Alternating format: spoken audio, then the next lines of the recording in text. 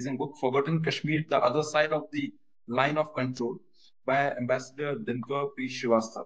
We are joined by the author, the esteemed author, and a distinguished expert on the subject, Ambassador Dinkar P. Srivastava. I'll just read out his introduction. He has done really commendable work in the field. And I'll request all of you to mute yourself, except the speaker. Ambassador Srivastava dealt with Jammu and Kashmir issue for 8 years in the UN division from January 1993 till 2000. Also, he dealt with human rights, international and humanitarian law, and terrorism issues. He has served in Karachi. He retired as ambassador to Iran, where he negotiated MOU for Indian participation in the Chahabahar port. Post-retirement, he served on the boards of directors of GAIL, India Ports Global Limited, and senior advisor to ONGC Videsh Limited. He is the author of Forgotten Kashmir, which the other side of the line of control, which we are going to discuss today. Regarding Jammu and Kashmir, he was involved in successful Indian lobbying efforts against 4 Pakistani attempts to have resolutions adopted in UNGA and UNHCR in 1993-94. He dealt with human rights at the UN Fora for 5 years. He was also the part of the drafting committee of the Statute of the National Human Rights Commission of India. And he was also a member of Indian team that prepared the response to the ICJ report on Kashmir. ICRC. He was the member of Indian team to negotiate MOU for ICRC's work in Jammu and Kashmir. And he was the nodal officer for discussions with UNMOJIP, Indian candidature for the permanent membership of UNSC. Ambassador Srivastava prepared first formal statement on the Indian candidature for the permanent membership of UNSC. He dealt with this subject for about 8 years. He also dealt with India's lobbying efforts to contain the diplomatic fallout of Indian nuclear tests in Pokhran II and the internationalization of J&K issue. During the Kargil War, he dealt with Indian lobbying efforts against the internationalization of J&K situation in the aftermath of the Kargil War. In the field of terrorism, he was a member of the joint working groups on counterterrorism efforts with the US, EU, UK, Canada, and Russia. He drafted the Comprehensive Convention of International Terrorism, obtained the negotiating mandate for the UN General Assembly for elaborating the convention. At the International Court of Justice, Ambassador Srivastava was a member of the Indian team to the International Court of Justice in the case filed by Pakistan on the shooting down of the Pakistani spy plane Atlantic. EU 2000 to 2003. In the EU, he lobbied European Parliament against with the successful adoption of the resolutions against Pakistan. US Congress. As a first secretary at the Indian Embassy in the US, Ambassador Srivastava was involved in lobbying with the US Congress. So with such distinguished work and eminent expertise in the subject, we are really honored to have Ambassador Srivastava today with us. So now, without wasting much time, I'll just, the floor is open to you. I'll request you to share your thoughts and your remarks about this amazing book, which is very relevant in today's time, particularly after the abrogation of Article 370. The subject is very close to my heart because I have served in Jammu and Kashmir during the critical times of the abrogation of Article 370. And this particular step has unfolded. It has, brought many things back from the past, and we are again revisiting the fundamental questions about the POK. And then amidst this situation, your book is certainly an eye-opener, and definitely it can be a great guiding trajectory for all of us. Over to you. Thank you. Thanks for the very generous introduction. Could I request you to show the map and the background for the readers? Yes, sir. Well, recording, please switch on. Yeah, recording. I've started the recording. Yes. The recent decision of the Indian Supreme Court validating the government's decision for deletion of Article 370 has clarified the legal issues. The difference in political perceptions remain. Mainstream media and most people in the country and in Kashmir, Jammu and Kashmir, have welcomed the decision. There is a small section of political opinion which has some reservations, but I may add here that the two main parties in J&K, despite their reservations, have both confirmed that they are going to take part in forthcoming elections in that state. and the statehood of J&K has been restored. Pakistan has predictably enough decided the decision, and the Prime Minister, caretaker Prime Minister Kakar, went to Muzaffarabad and has repeated the usual rhetoric about fighting 300 battles and so on with India. And the caretaker Foreign Minister Gilani has again made references to UN Security Council resolutions. He said that the final disposition of the state has to be in terms of the UNSC resolutions as well as aspirations of the people of Kashmir. How far has Pakistan observed these UN Security Council resolutions? Why did Pakistan reject plebiscite under the UN resolutions? Has Pakistan treated people of POK and Gilgit-Baltistan on par with the people of Pakistan? Why does Pakistan give only 7 paisa for the same molecule of water, for which the people of Pakistan get 1 rupee 10 paisa? In other words, the POK people get 1/7 for their natural resources, what the Pakistani provinces get. These are some of the questions I would like to discuss during my talk today, but let's first get back to the map. You see the Jammu and Kashmir state, the bulge at the top in purple color, that is called northern areas, which has been renamed by Pakistan as Gilgit-Baltistan. This is the bulk of the territory illegally occupied by Pakistan. It's in fact 85%. What Pakistan calls Azad Kashmir or POK is the thin sliver of territory running north-south opposite Jammu at the lower end. Now, this is simply a rump accounting for barely 15% of the total territory illegally occupied by Pakistan. We call the entire region, that is the northern areas as well as what Pakistan calls AJK, as POK. Now, apart from the issue of definition, there's a larger question. Why did Pakistan separate northern areas or Gilgit-Baltistan from POK? This, the Pakistani version of truth keeps changing. A long time back in the 90s, I saw an American movie. It was a comedy, and the hero is caught red-handed by his second wife, flirting with his third girlfriend. And the wife accuses him of various things. And the hero very calmly replies that, to his wife, that these are what you are saying are versions of truth. And the wife retorts, truth is only one. There are no versions of truth, but Pakistan has versions of truth. So the current version of truth, which Pakistan and Pakistan's apologists claim, is that northern areas, which is 85% of POK, were separated from POK in pursuance of Karachi Agreement of 1949. This agreement was signed on behalf of Pakistan by Nawab Gurmani, who was the Minister for Kashmir Affairs. And on behalf of POK, it was allegedly signed by Sardar Ibrahim, the then president of POK, and Chaudhry Ghulam Abbas, who was chairman of Muslim Conference. Now, the agreement was kept secret.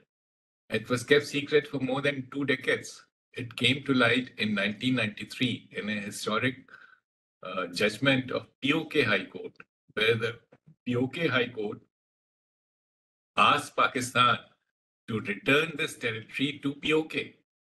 And now, why did, and POK High Court said that separation of northern areas from POK by Pakistan was a violation of UN Security Council resolutions by Pakistan.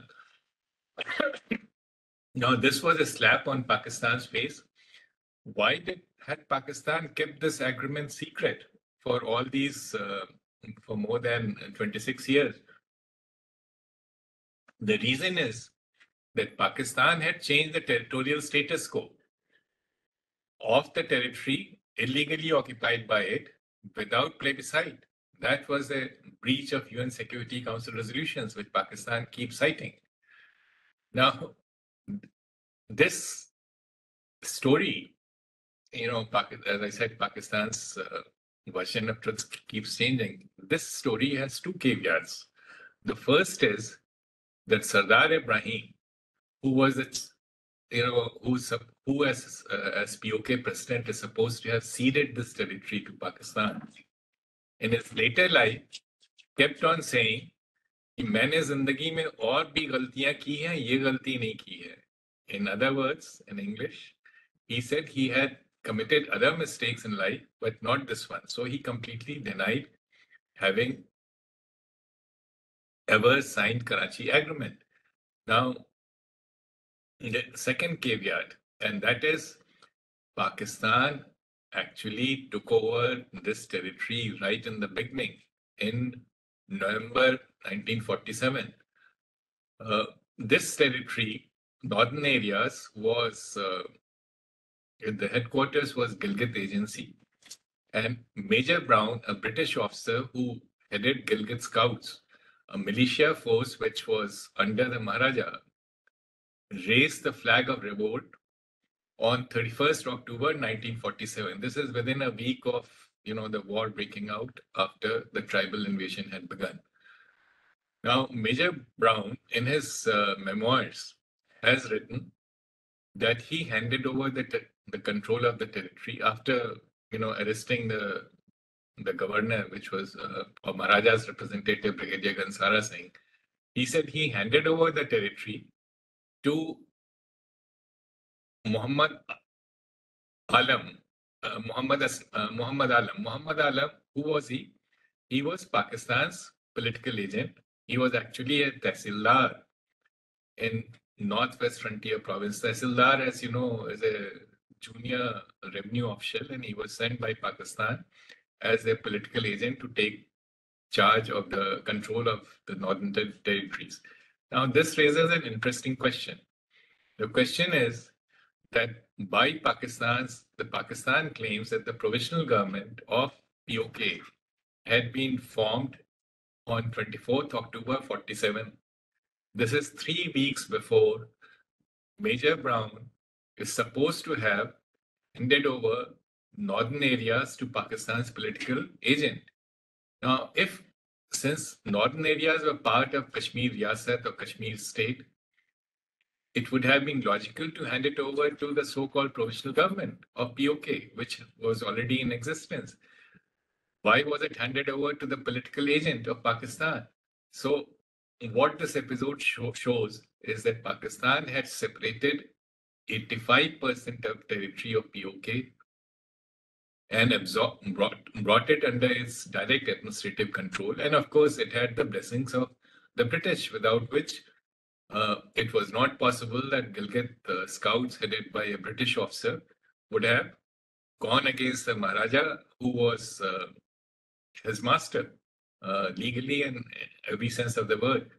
Why were the British interested in this? Because of in handing over this to Pakistan, because of the strategic location. If you look at the map, can we go back to the map? If you look at the map, this is the part where the state of Jammu and Kashmir touches on top what is called Wakhan Strip. This is part of the Afghanistan. So the strategic importance of this region is that without Pakistani control of northern areas, there would have been no seepage. China-Pakistan Economic Corridor enters Pakistan through northern areas. Indus River, which has an enormous importance for Pakistan, which is an agricultural country, that also enters Pakistan through northern areas. And conversely, if India had retained control of northern areas, we would have had geographical contiguity both with Afghanistan as well as Central Asia.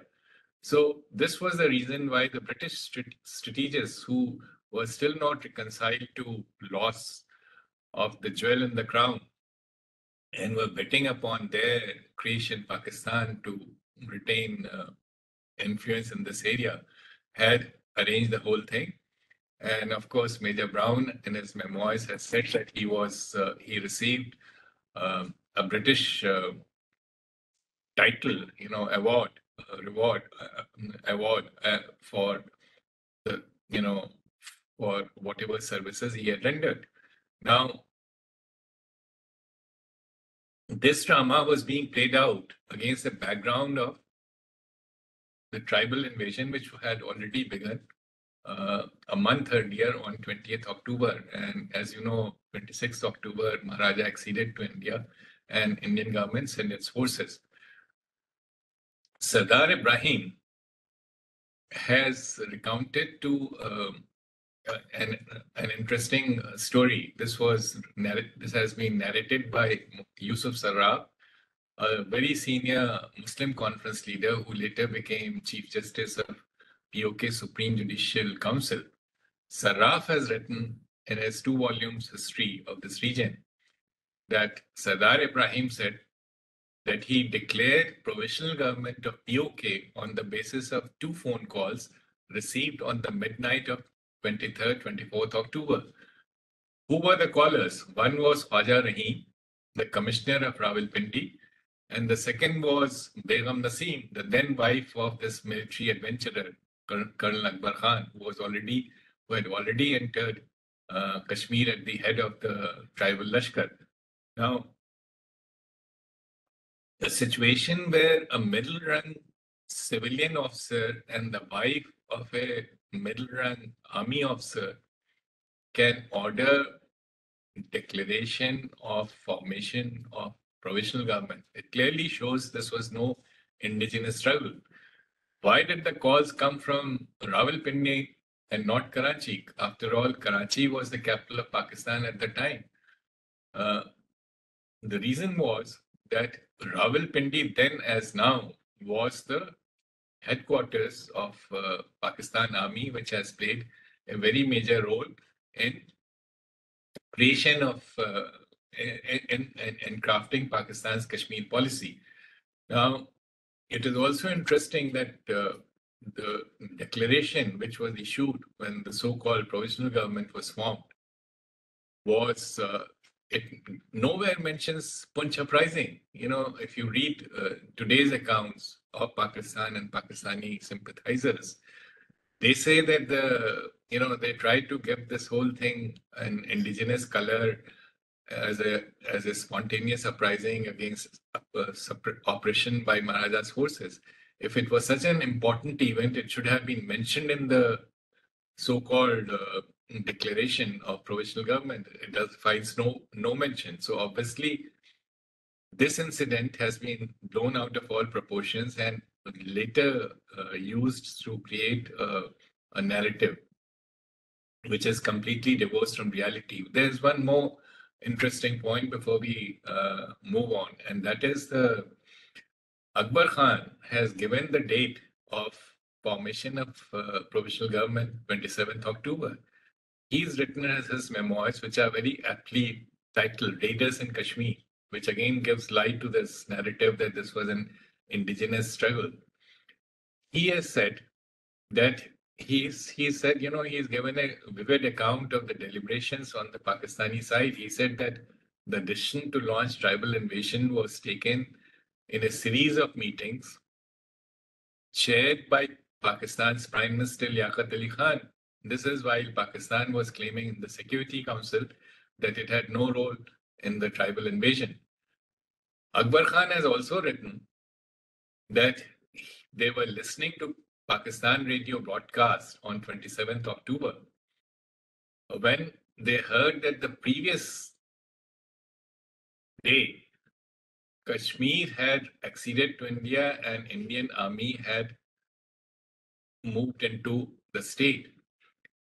He's written in the same paragraph that by the evening of that day, the provisional government had been announced. Now, this cannot be a printing mistake, because this is a whole paragraph about the announcement on the Pakistan radio, and he mentioned the previous day and so on. So it clearly places the date as 27th October. Why did Pakistan change the narrative later from 27th to 24th October? This was to delegitimize the act of accession, because Pakistani representative argued in the Security Council that Maharaja had lost the authority to accede to India because he had lost control of the territory and control of the army under international law. These are two attributes of sovereignty. So to buttress this narrative, Pakistan changed the date from 27th October to 24th October to bring it before the accession to India. Now, very briefly, the war went on for a year and a half. In August 28, the UN Commission on India and Pakistan adopted a resolution, and you see the text briefly that it has three parts. Part one was ceasefire, part two was truce arrangements, and the truce arrangements has two parts. The first part says that Pakistan will withdraw all its forces under its control. And the second part says that when the government of Pakistan has completely withdrawn its forces, all its forces, then India will withdraw bulk of its forces. Now, there's a distinction. While Pakistan was asked to withdraw all forces, India was asked to withdraw only bulk of its forces, which means India was allowed to retain some forces. This was a recognition as close as UN came to the fact that India was had the legal status, while Pakistan had no status, and therefore it was asked to withdraw all its forces. The plebiscite was a third part, and clearly the sequence shows that the third part the performance of the plebiscite could only be held only after Pakistan had withdrawn all its forces, which was the earlier part of the resolution.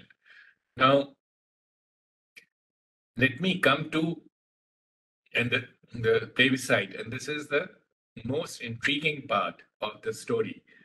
The common perception is that India promised plebiscite and then went back on it or started dragging its feet, particularly after India lost the Abdullah card when Abdullah was arrested in 1953. Now, this is completely at variance with the truth.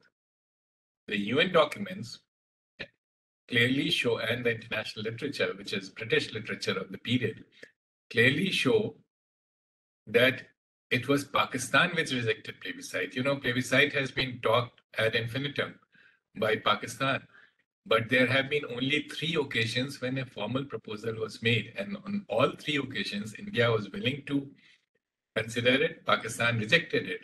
The first such occasion arose on 2nd November 1947, when Mountbatten visited Lahore to meet Jinnah. And Mountbatten suggested plebiscite under UN's auspices. Jinnah rejected it. Why did Jinnah reject it? Because tribal invasion was still on. Tribals had raped, killed, and plundered Hindus, Muslims, and Christians and Sikhs without discrimination. So Jinnah knew that if a plebiscite was held, the vote will go against Pakistan. So he went back on it. Now, this account is given in Campbell, Philip John Campbell's book, Mission with Mountbatten. Campbell was Mountbatten's press attaché. This is certainly not an Indian account or an Indian official. Now, the second occasion arose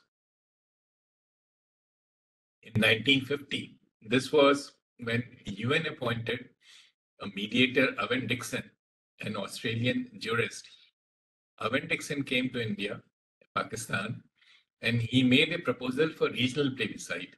He said that a, a plebiscite across the entire state will result in pockets of minorities on either side of the political divide and lead to forced migration, which was already happening on a much larger scale in the rest of the subcontinent.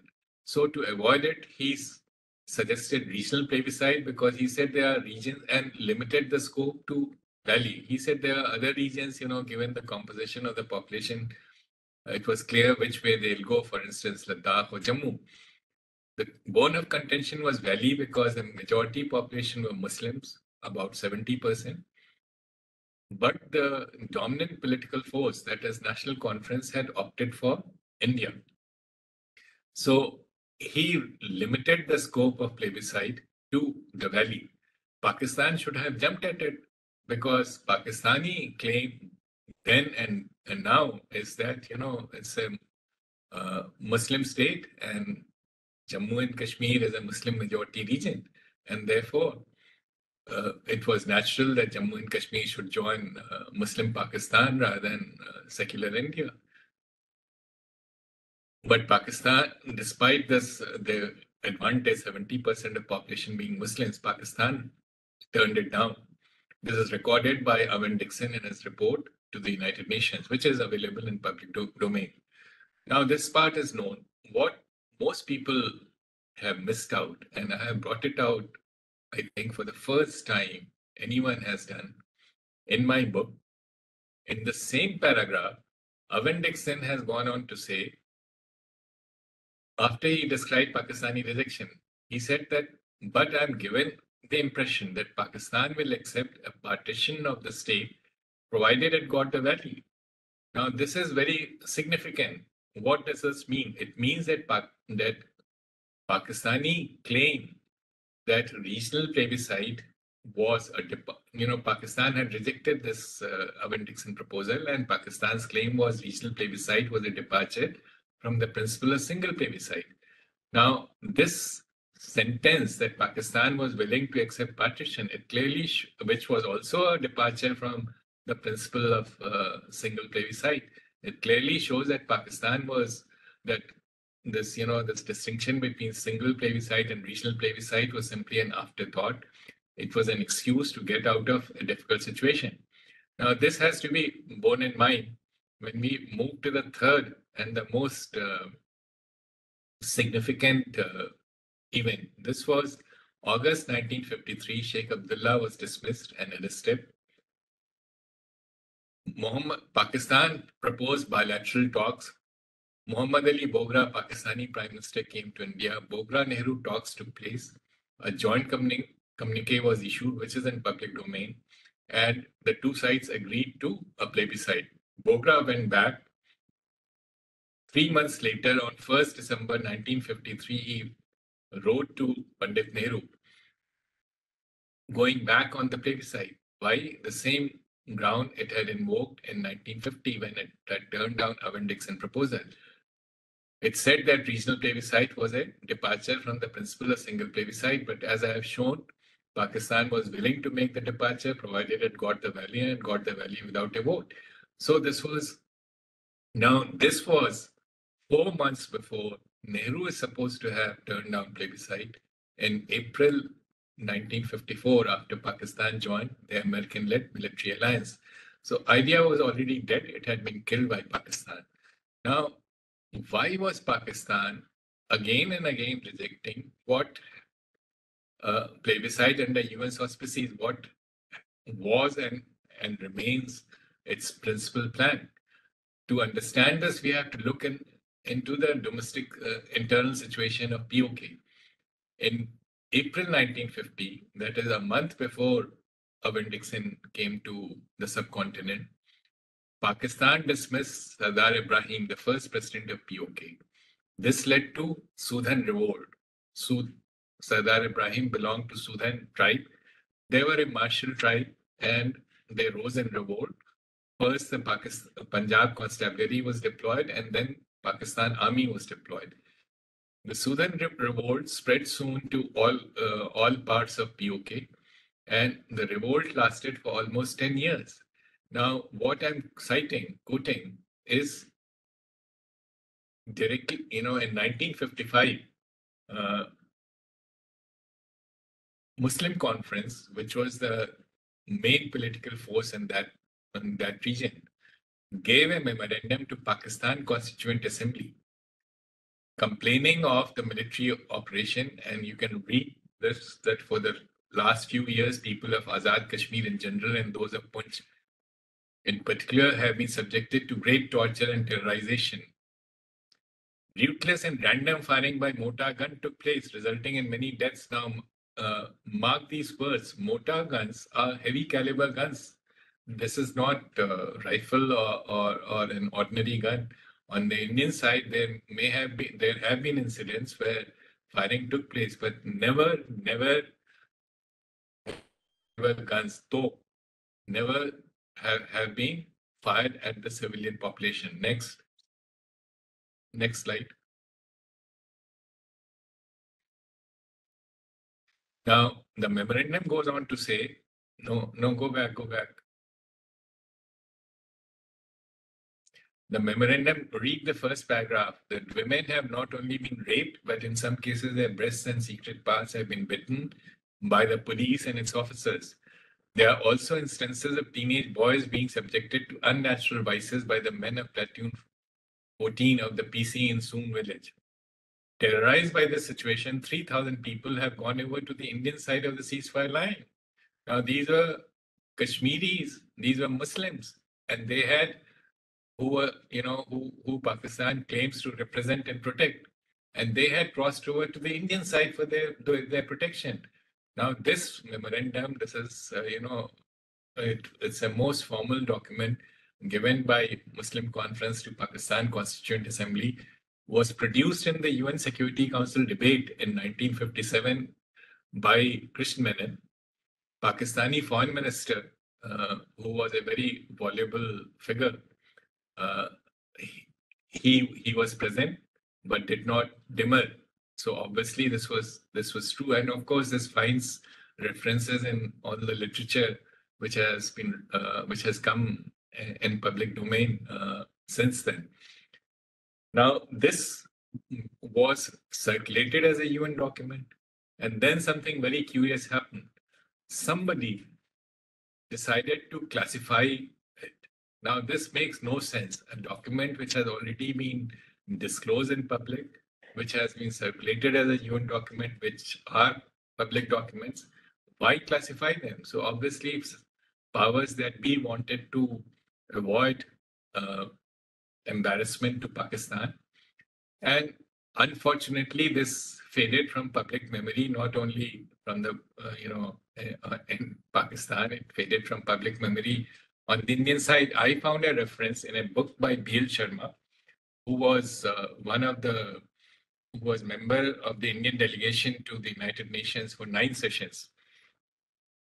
And then I tried to find out from the UN documents, and the UN Secretariat has, on my request, declassified it, and it has now been put on the UN website. So it's a completely authentic account. This explains why Pakistan was again and again rejecting plebiscite, because it was not sure of winning the vote, even on its side of the border. Now let's move on to the governance of the territory. There are two constant themes running through Pakistan's narrative: Azadi and wishes of the people. Do the governing structures of which Pakistan devised in POK, do they represent wishes of the people? This whole territory was controlled by the Ministry of Kashmir Affairs, which was part of Pakistan federal government and which was incidentally located in Rawalpindi, which again tells you something. Till 1962 or early 63, until 62 certainly, Karachi was the capital. But along with the army headquarters, Ministry of Kashmir Affairs was also located in Rawalpindi, and they were the de facto rulers of this territory. There's a very interesting episode which is narrated by Sarraf, a Muslim conference leader, in his memoirs. He says that one of the presidents of the POK, he went to meet the Joint Secretary in the Ministry of Kashmir Affairs. As you know, Joint Secretary is a middle rung officer in the government. And the Joint Secretary in the middle of the meeting asked the POK president to go and sit in his PA's room because a call was coming from Karachi, which was the capital. So this shows really the position or the contempt in which the POK president and the prime ministers were held by Pakistani officials. They were simply titular leaders with no substantive powers. So till 1970, no elections took place in POK, while the Indian state of J&K regularly underwent elections and exercised their choice of leaders. In 1970, and of course, there were no elections held in Pakistan, so this was a reflection of the general situation there. Now, 71 war completely changed the geopolitical situation in the continent. Shimla Agreement was signed. There was a debate on Shimla Agreement in Pakistan National Assembly, and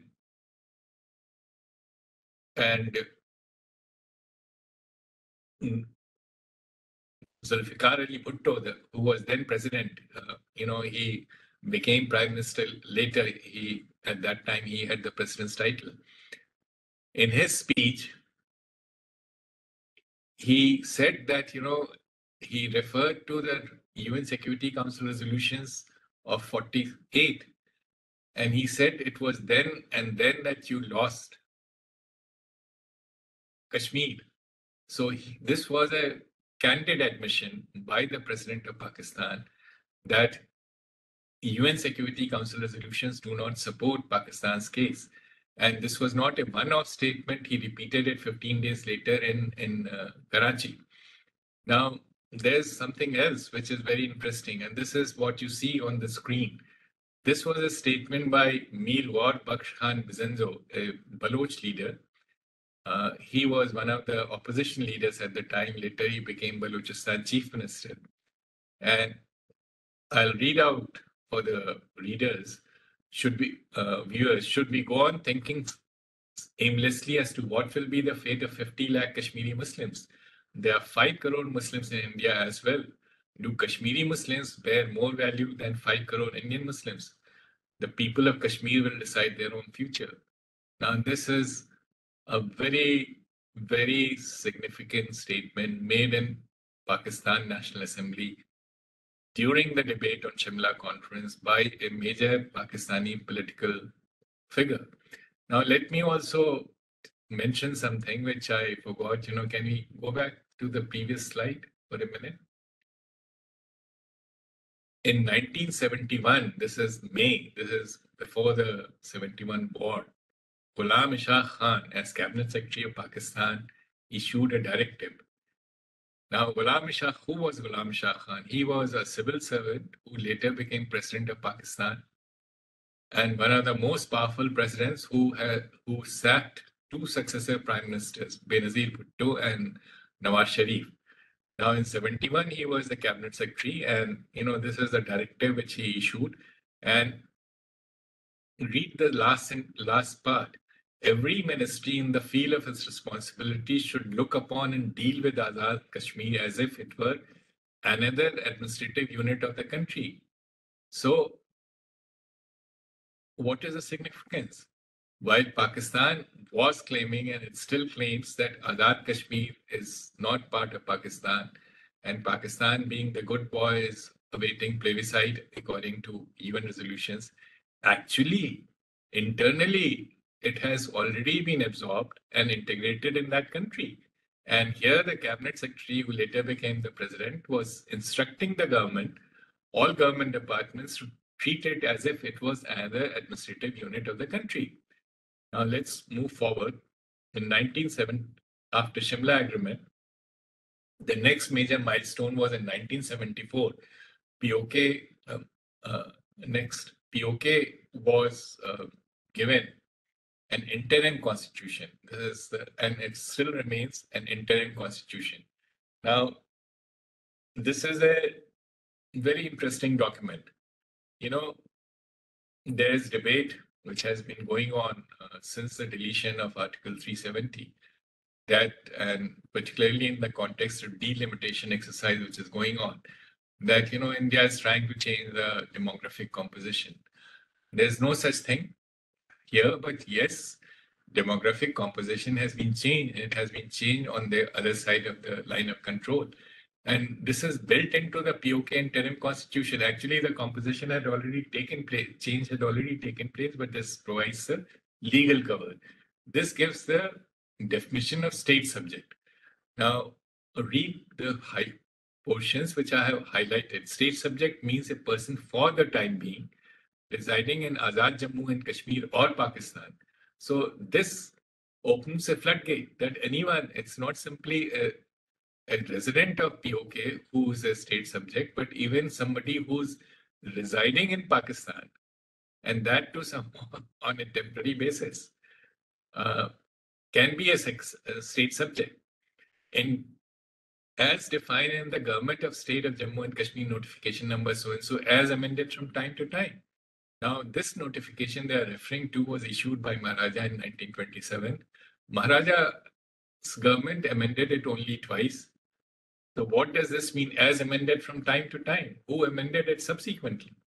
So obviously this whole facade has been created to cover up the change in demographic composition, which had substantially already taken place, and was in the process. It has gone on since then for more than 50 years, and now the compositions completely changed. And when did the change begin? The change began in the 60s when Mangla Dam was constructed in POK, and that led to en masse displacement of people of that region, the Mirpuris, who were then given asylum or shelter, who were given residence permit in UK. And today the Mirpuris are a substantial constituency who keep on raising this issue. Now, the other very interesting part of this constitution, you may be knowing that Pakistan declared Ahmadiyas as non-Muslims. Now, Ahmadiyas were declared as non-Muslims in Pakistan in 75, but they were declared non-Muslims in POK before they were declared non-Muslims in Pakistan. And so the irony is that Sir Zafrullah Khan, Pakistan's first foreign minister who argued Pakistan's case on Kashmir in the Security Council, if he were alive, he would be considered a non-Muslim, not only in Pakistan, but in POK. Now, it also tells you the effort that Pakistan's attempt to Islamicize the whole area. That is, the state's definition of state subject is very weak. There's no reference to Kashmiri or Kashmirian. But the definition of who's a Muslim was introduced first in POK, even before it was introduced in Pakistan. Now, the third and the most important part, there is a constitutions in most countries or regions, wherever they are held, they define the powers of elected legislature and elected government. POK's constitution defines powers of Pakistan within POK. So this is a very strange thing. What Pakistan had done, it has created, the elected assemblies came into being after the interim constitution was adopted, but the elected assemblies have remained powerless from the beginning. And this is built into the interim constitution.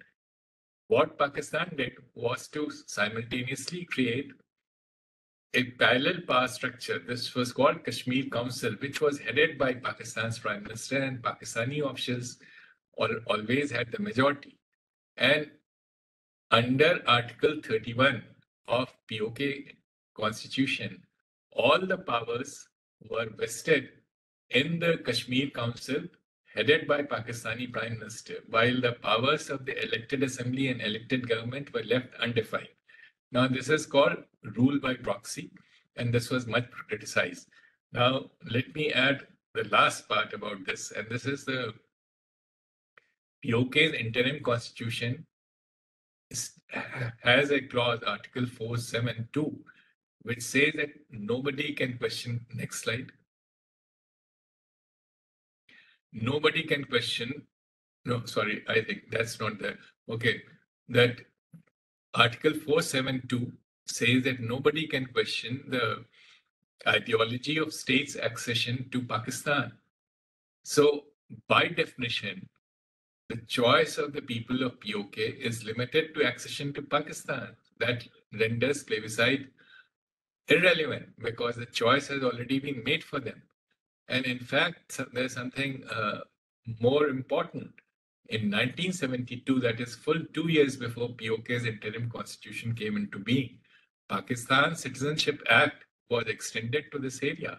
So people of POK and northern areas became Pakistani citizens, not by their choice, but by an act of Pakistani passed by Pakistani parliament, which again renders plebiscite meaningless. Now, this Pakistan's, the control, the rule by Kashmir Council was much criticized and criticized as a rule by proxy. Almost 40 years later, this was abolished. But before that, let me touch on something which I had briefly mentioned. That is, in 1993, this Azad High Jammu and Kashmir or POK High Court's judgment came, and you can read the detachment of northern areas from the rest of Azad Jammu and Kashmir tantamounts to violations of resolutions of the Security Council. Now, this is a judgment of POK High Court, which I have already alluded earlier. And despite this judgment, Pakistan has retained the northern areas under its direct control. They pressurized the POK Supreme Court to overturn this judgment on purely procedural grounds. No substantive grounds were given because there was none. Procedural ground was that, the High Court did not have jurisdiction over this matter because, POK's territorial limits are not defined, which is again very funny. That is, in Pakistan's constitution, POK is not part of Pakistan, but when it came to returning the territory, they said that, the High Court doesn't have jurisdiction on POK's territorial limits, which are undefined. Next. Now, this is the 13th Amendment of POK Interim Constitution. I was telling you that the rule by proxy by Kashmir Council was criticized. So in 2018, this is a year before deletion of Article 370 by India, 13th Amendment of POK's interim constitution was adopted. Under this amendment, Kashmir Council was relegated to advisory role. Now, its powers were not transferred to the elected assembly. Instead, Pakistan has assumed those powers directly. So Pakistan today exercises direct legislative powers over 32 subjects in POK, and the remaining 22 subjects also require Pakistani approval, consent for initiating any legislation. So Pakistan has hollowed out autonomy of this region from within, and such a major change, which has completely, they always control this territory that is known, but they have now assumed control directly in writing. In a de jure sense, if you can use that term for something which is patently illegal. Now, this unfortunately went unnoticed by the outside world, including in India. My book has brought this out for the first time. Next. Now, something Similar happened in Gilgit-Baltistan. In fact, please move to the next slide. Gilgit, northern area, I had shown you the POK High Court's judgment. After that, Pakistan continued to control this region, but they changed the nomenclature from northern areas to Gilgit-Baltistan. The attempt is to distance it from the region's history, and the UN resolutions, which clearly mention that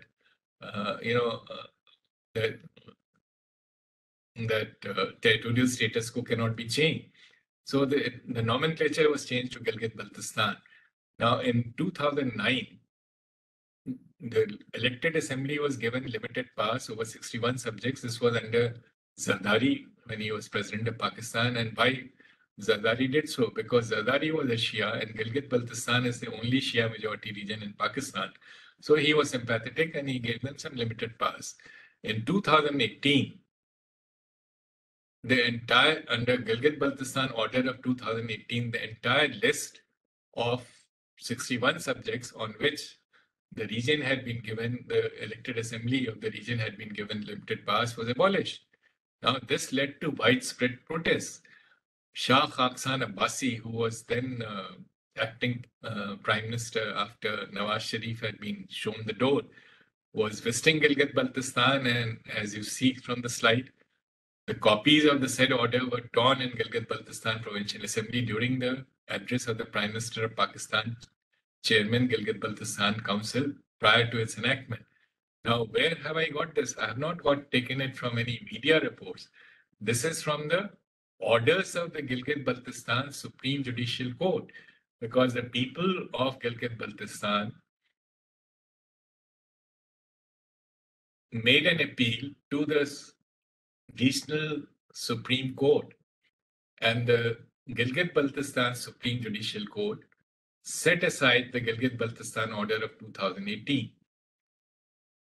Now, Pakistan government went in appeal against the order of the Regional Supreme Court to Pakistan Supreme Court, and Pakistan Supreme Court sided with Islamabad and set aside the Gilgit-Baltistan order of 2018, against which and set aside the orders of the Gilgit-Baltistan Regional Supreme Court and restored the order of 2018. So what has this order done? This order now, which people of the region were protesting, has vested all the powers in the person of the Prime Minister of Pakistan. Next slide. Now, this makes the region's situation, something like akin to what Belgium was before the First World War. It was not simply, what Congo was before the First World War. It was not simply a Belgian colony, it was a personal state of King Leopold, and that is the situation of Gilgit-Baltistan. Now, let me show you something which is, a very interesting part. UK supported Pakistan's case on Kashmir. In fact, Pakistan is UK's creation. And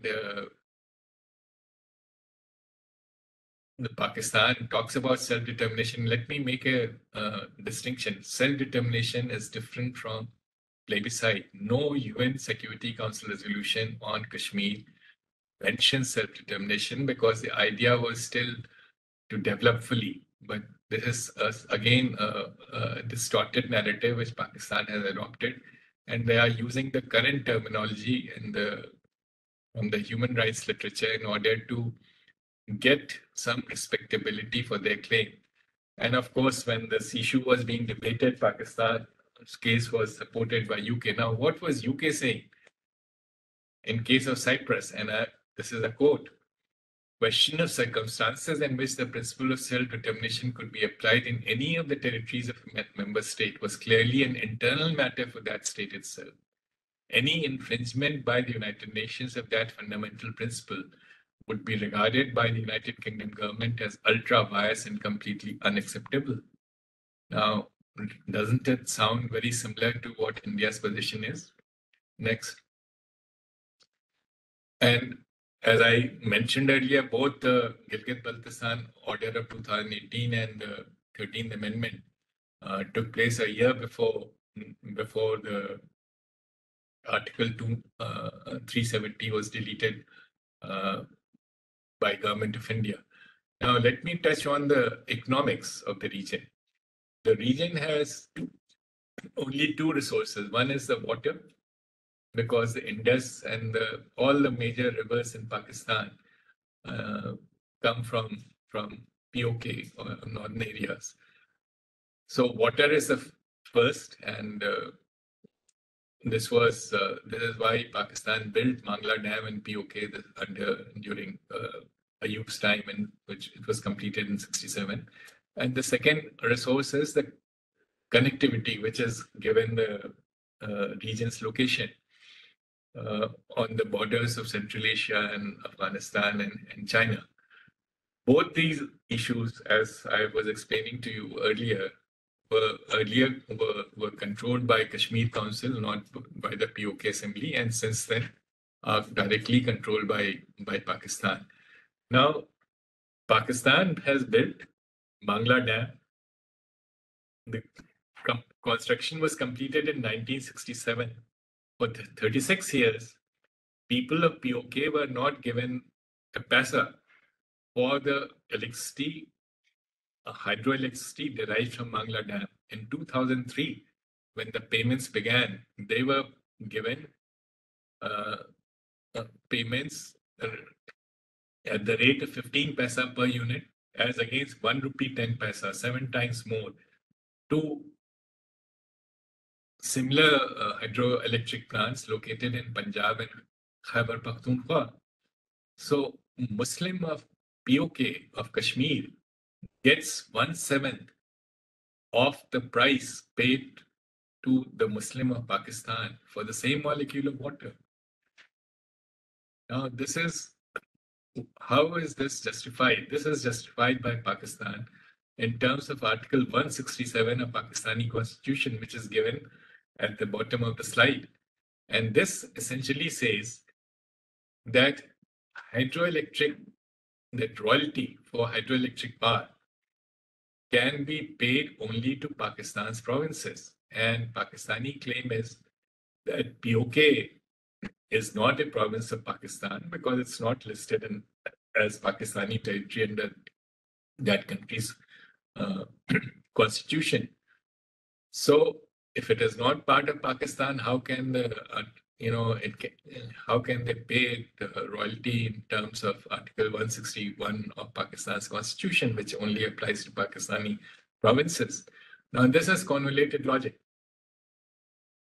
First, Mangla Dam was constructed in 1967. This is 6 years before Pakistani constitution was this is the third and current constitution came into existence in 1973. So there was ample time to reflect on this and make a provision in the new constitution to be adopted. Pakistan did not do so. Second, that under international law, if you buy goods and services from a region or a country which is not part of your territory, you pay for it. If India wants to buy cheese from France or machinery from China, we pay for it. Neither France nor China are part of India. So even assuming Pakistani argument for the sake of argument that they cannot pay because POK is not part of Pakistan, they should make the payment. That is the only natural course. And the third is that since Pakistani constitution was adopted in 1973, there have been 26 amendments of Pakistani constitution, but this provision has been left untouched. Why? Because obviously they have no intention of treating or of paying their dues to the POK. And this is a major issue which the POK people have been agitating since 2006. Musharraf at one point had agreed, but no change has been made. There were again an agreement sometime about 2-3 years back to raise the rates. Again, it has remained stalled. Now, let me touch very quickly on the last part, last but not the least, and this is the elections. Now, elections in POK have produced this happy result that the party in power in Islamabad wins the election in POK. So how is this happy coincidence arranged? Because of the electorate system devised by Pakistan, which is built into POK's constitution. Of the 53 seats, a large chunk, 20 seats roughly, 20 seats, which is roughly 40% of the total electorate. These are reserved seats. 12 are, these are called seats reserved for Kashmiris who are living in other parts of Pakistan, and 8 are for women and technocrats. Now, these seats, which are scattered all over Pakistan, these are basically in the gift of the chief minister or of that province or prime minister, because you can't really hold elections for 20 people in one pocket or 15 people in some other pocket. So it is the results of these seats are a foregone conclusion, and this allows Pakistan to manipulate the election results in favor of the party in power in Islamabad. Now, the second very important point, and this is the complete demise of regional parties. This is in contrast to the situation on the Indian side, where PDP and National Conference for the longest period and PDP for a fairly long spell has held powers. In the POK Assembly, the last elections were held in 2021. There is only one representative of regional party, Muslim Conference, which was a party which had supported Kashmir's accession to Pakistan. So the region is run, controlled, not only through constitutional provisions, but through gerrymandering of the electoral constituencies, and most importantly, through the political mechanism that only the only parties which are allowed to contest are the local chapters of mainstream parties in Pakistan. It is as if India allows only Congress and BJP and other parties, mainstream parties, to fight elections in J&K. This is a situation effectively in POK, because for fighting elections you have you need qualification or disqualification is done by the Election Commission, which is completely controlled by Pakistan. Now, the last part, and this is the last paragraph of the slide. Pakistan has appropriated Kashmir cause, but how many Kashmiris are there in POK? Kashmiris are a mere 6.4% of refugee population and only 1% of total electorate. So who are the people in POK? These are basically Punchis, or people from the Jammu region, or people from Punjab, who have increasingly, infiltrated into this region. And of course, the change in demographic composition has also taken place in Gilgit-Baltistan, which has which has a sparse population, and therefore it was much easier to do so. And again, this is something which is being encouraged by government, because Gilgit-Baltistan is the only Shia majority region. Pakistan is a Sunni majority state.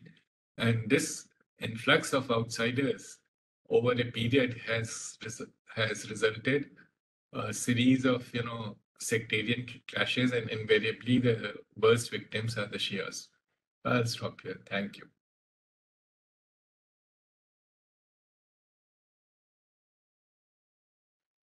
Thank you very much, Ambassador Srivastava, for this very insightful and detailed review of the history of POK and their local dynamics in terms of radicalization, population displacement, the change in demography. And definitely, it's so revealing and so insightful. I mean, we, in the mainstream academic discourse and in the popular discourse, some of the facts which you highlighted never made any presence. They could never come to that level.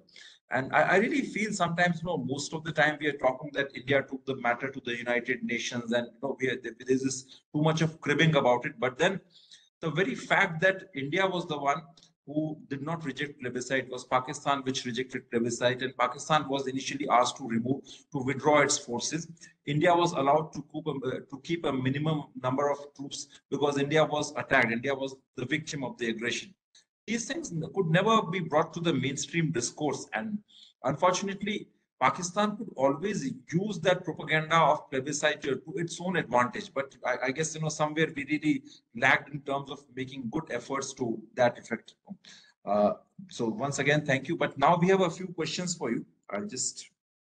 Let me very quickly comment. My book has brought this out. That is what the Pakistan's perfidy and the rejection of plebiscite by Pakistan, and the book contains references. So if anybody wants to verify the claims or the statements I've made, all those references are in this book, and these are all based on. Sorry, I'm holding it. Is it correct? So, and all of these are based on UN sources, UN literature, and Pakistani and international literature. The book has been published, Forgotten Kashmir, The Other Side of Line of Control, by HarperCollins, and is available on Amazon. Thank you. Thank you. I mean, definitely, this book is a terrific addition to the existing literature on Kashmir, and certainly, I mean, even I would say very frankly that most of the think tanks, private or the government think tanks, or even the international authors, researchers focusing on Kashmir, they could not bring these aspects. I mean, bring these issues to the mainstream, and they could not highlight, they could not work on these things. But definitely, since your book has come, it's going to be a great addition to the existing literature and will further strengthen the research in this area. So yes, sir. You brought the Pakistan rejected plebiscite every time it was proposed. Your book also mentions about the Sudan revolt. Yeah. Could you tell us something about your research and sources? You mentioned that it's all from the like very well documented UN stuff and all. But apart from that, would you like to add anything to research, the sources and the research? I must give credit and my thanks to US Congress, US Library of Congress. Because, as a former Indian diplomat, it was, I would never have got the visa to go to Pakistan, and even Pakistanis are not allowed to visit POK and Gilgit-Baltistan.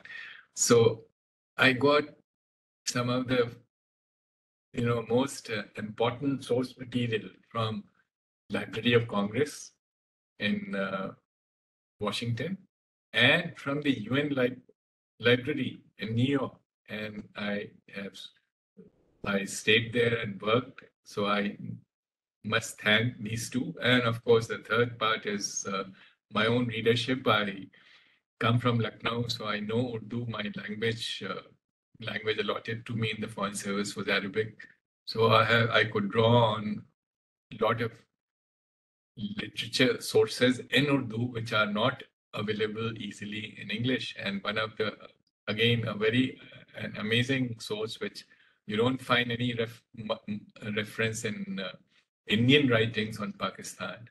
This is a book called Shahabnama.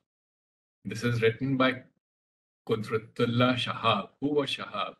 Shahab was an ICS officer who belonged to Jammu and Kashmir region, and after partition went to Pakistan, and he served 3 successive governor generals and presidents as the head of the presidential secretariat for a period of 11 years. So he had a ringside view of what was going on, and he has written his memoirs called Shahabnama, which is very well known. It's in Urdu. I have gone through 800 pages book, Shahabnama in Urdu. And of course, translation is mine. And the last but not the least is the 2-volume memoirs of Yusuf Sarraf. Again, not just a senior Muslim conference leader, he has played a very major role in POK's creation, because after partition, there was a 2 months gap before the Kashmir joined India. And during this period, Muslim Conference Working Committee adopted a resolution asking for an independent Kashmir under the Maharaja. And it was Yusuf Sarraf who got the decision changed in favor of Pakistan in the General Modi meeting next day. So, he has impeccable credentials from Pakistani point of view.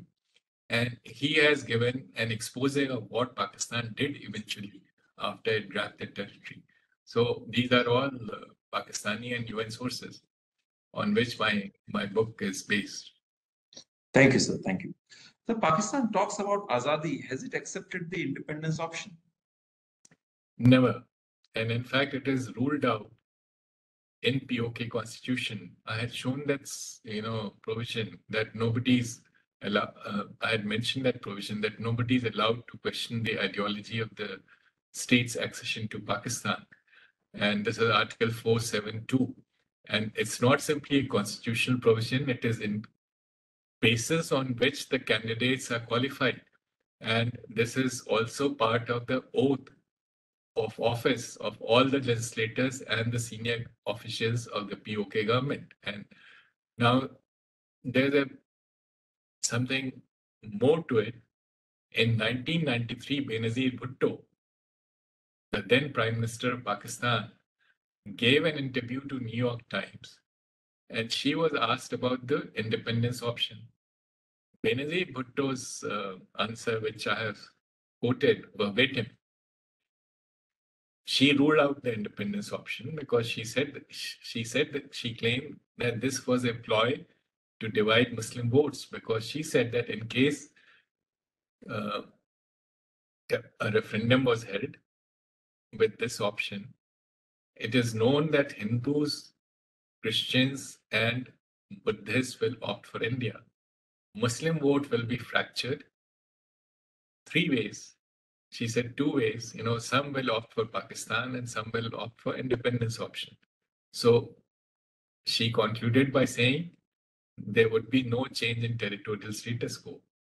Now, she had made 2 omissions. She had omitted to mention that some will also vote for India, some of the Muslims. And she said this will not change the territorial status quo. What does that mean? This was an admission that Pakistan will lose the vote in such a case, because if Pakistan wins the vote of referendum, naturally there would be a change in the boundaries. So this was, Pakistan has ruled out independence option. It is ironical, and it's a complete travesty of truth, that the trouble in Kashmir, so-called Intifada of the 89-90, was started on the slogan of Azadi, Hame kya chahiye Azadi. And Azadi is ruled out by law and by constitution on the Pakistani side of the line of control. JKLF, which was used by Pakistan to start the trouble, Yasin Malik, Shabir Shah, these are figures mentioned by Kakar, the Pakistani caretaker prime minister, when he made his recent speech in Muzaffarabad a week ago against deletion of Article 370. JKLF, which headed this agitation on the Indian side, has not been allowed to participate in any elections.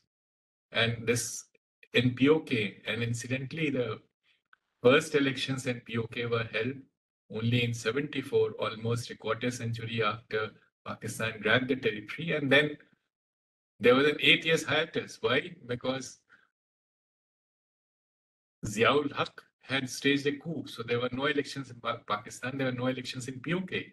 So when the trouble began on the Indian side, POK actually, and when 85 elections took place, they were on partyless basis. So no parties took place, and the next elections, JKLF was not allowed. So Pakistan does not allow independence option at all because it knows that this will go against it. Thank you, sir. So my next question is particularly concerning the autonomy and POK. Pakistan often criticizes India that the autonomy of the state has been compromised after the abolition of Article 370. And related to this, you mentioned that even the demographic status of the Pakistan occupied Kashmir has been majorly changed. We often hear that most of these radical extremist terrorist organizations like Lashkar Jash, they have made major settlements in POK. They have training camps, they have launching pads. And Pakistan has also settled some of its army veterans in POK as a second and third line of defense. So, given this status, I would like to know your thoughts on how autonomy of this POK area has been successively eroded and compromised. And secondly, given the current dissatisfaction, is there any possibility of an internal revolt or some sort of a turmoil within POK against Pakistan? You know, Pakistan controls POK militarily. Pakistan has sought to control POK ideologically by promoting an extremist version of Islam. And this is something which is being, propagated through these organizations, Lashkar-e-Taiba and Jaish-e-Mohammed, and they draw their strength from Punjab, province of Pakistan, which is not from this region. The second part of your question, whether there's any prospect of revolt or disgruntlement, I cannot say because, sitting here, this is a assessment of the ground situation, but there's a lot of discontent. And there's discontent not only in POK, there's discontent against the status quo in Pakistan. We have seen the food riots and the attack on the army headquarters and the Corps commander's residence. So that country, Pakistan is going through a very major turmoil.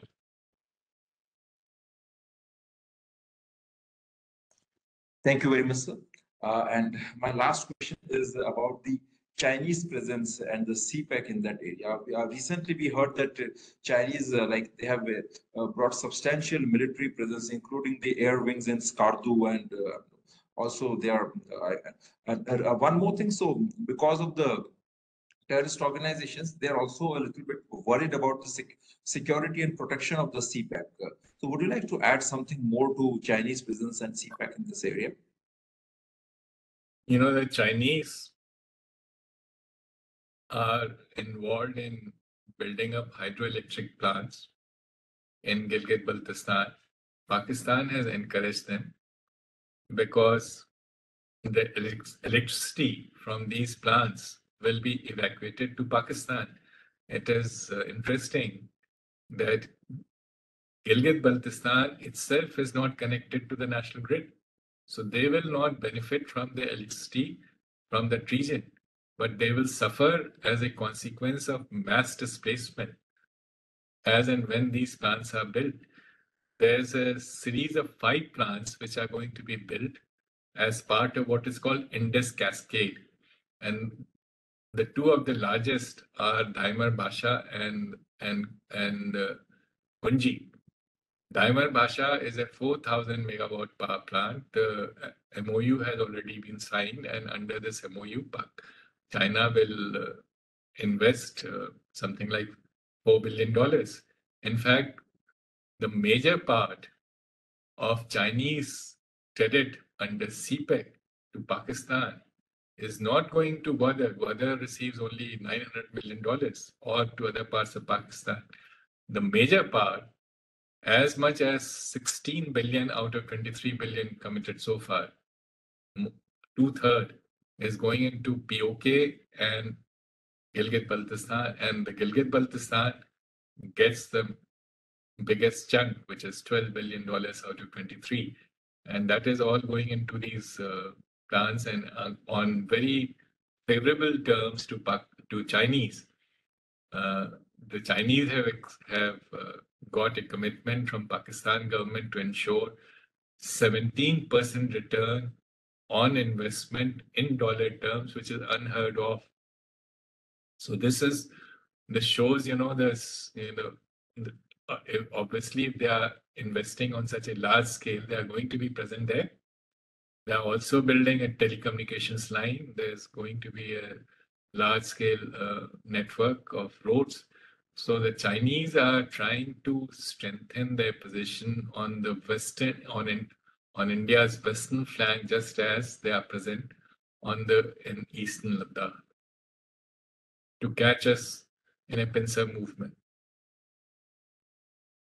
Thank you very much, sir. Thanks a lot. So now I leave it open to the audience. Friends, if you have any questions, please, you can share your questions in the chat box. You'll have to read it out because... Yeah, sure. I'll read it out, so not an issue. I guess your lecture was so comprehensive and so detailed that there is not much left to be asked for. We all look forward to reading your book, and certainly this has to be the part of the mainstream curriculum in the universities, and I guess even thank you. Right. For the diplomats, for the intelligence officials, this book is like a must read, I must say. Thank you. And for the IR enthusiasts, I would also like to share something, since you discussed a lot about Kashmir, and I've also worked in Kashmir. The subject is very dear to me. I also wrote a book on Kashmir's terror financing, and it just got released a few days. Today only I received the hard copy, so it's on the terror financing in Kashmir. Thank you. I would love to read it because I dealt with the terrorism issue also for 8 years. In fact, I drafted the Comprehensive Convention on International Terrorism along with the then JSLNT Dr. Rao, and I can take some credit for getting the negotiating mandate, which I did myself, for negotiating it in the UN General Assembly. Thank you. So with this, we come to the end of our today's session. And once again, I would like to congratulate and convey my heartfelt thanks to Ambassador Srivastava for writing this amazing book and joining us today for this brilliant discussion. We are all enlightened, and we are all very benefited by this great, insightful discussion. We all look forward to reading this book. Thank you very much, sir, once again. And thanks to our team for brilliantly organizing this discussion. Thank you.